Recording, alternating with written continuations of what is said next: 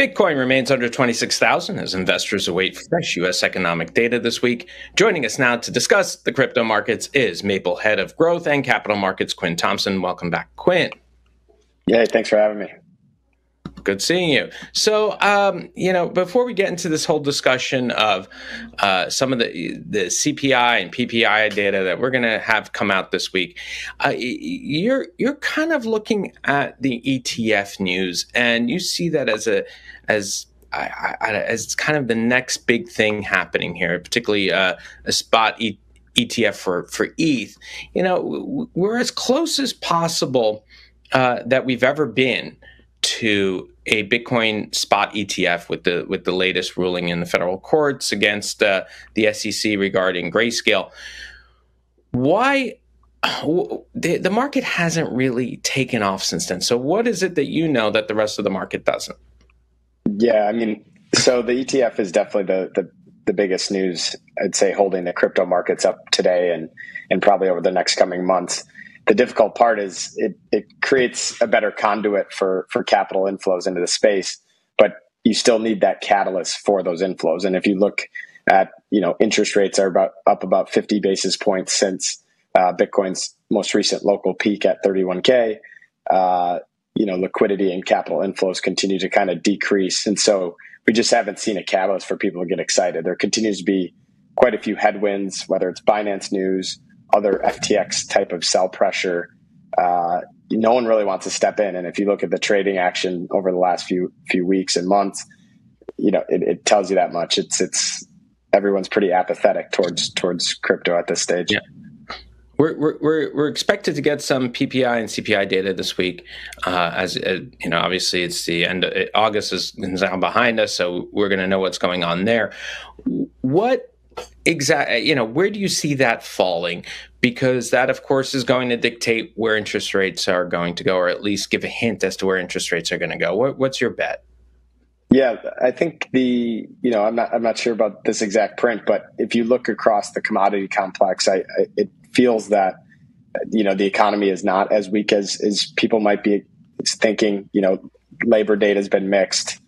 Inflation data has definitely come down, but very well could have seen a bottom over the summer, and commodities due to recent supply issues. And despite all the talk of China and the rest of the world being very weak, you can look to commodities as being pretty strong here. And so my gut says we've probably seen a local bottom in inflation, and one of the things causing weakness in tech assets over the last couple of weeks is those rising expectations and interest rates coinciding with it.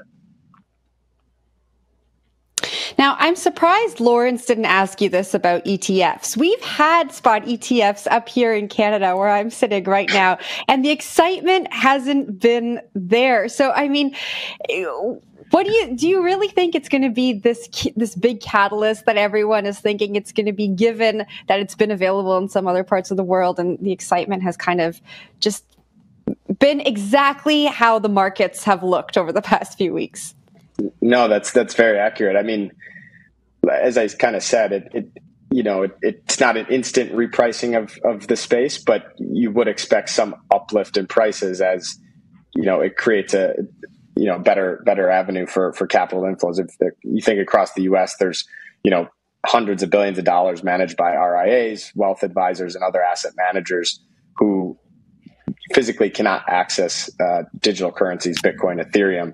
And so the ETF really allows that access to be much improved. And also, if you think of a traditional wealth advisor in a regional part of the States, they can't make money if they tell their client to invest in Bitcoin. They have no way to, it has to be done through traditional investment routes, and getting an ETF approved will allow that to be supported in all these different accounts. So I think it is big news. I just think there needs to be other catalyst to get the space going again, and we'll see.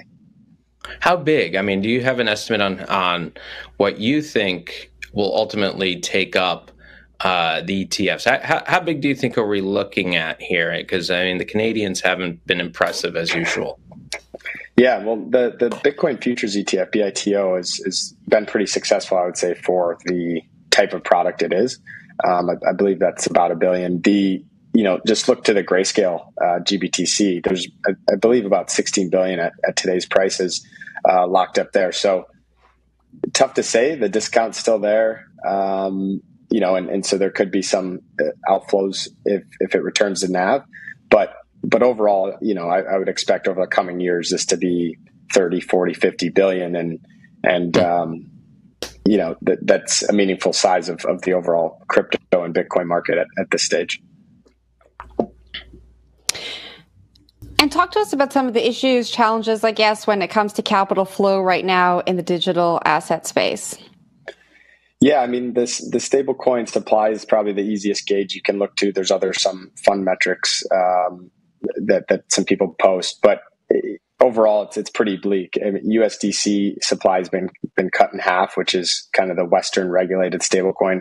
Obviously, Tether's been pretty strong in its growth, which take of it what you will, but overall, investment, and you look at venture capital raising, that it's continues to hit new lows. Trading volumes continue to hit new lows, and so there's just this kind of lack of excitement and broader interest in the space. I think part of that has to do with the regulatory nature, but you are starting to see the currents kind of shift underneath, where some of this fluff or less value accretive building and project use cases are being washed out. You're seeing more and more startups kind of shut it down where they haven't found product market fit and fail where they haven't been able to raise additional capital. And that's healthy. It's unfortunate, but venture capital is a type of investing where you hit a home run on 1 or 2 of every 10. So I think it's a little return to normal, and we're starting to see that capital then flow to the more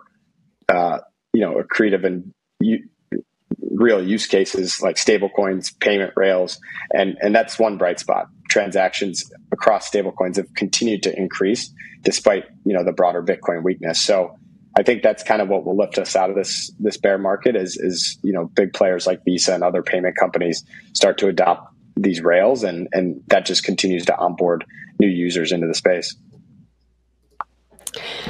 Quinn, thanks so much for joining us this morning and taking a look at the markets with us. Yeah, thanks so much. That was Maple Head of Growth and Capital Markets, Quinn Thompson.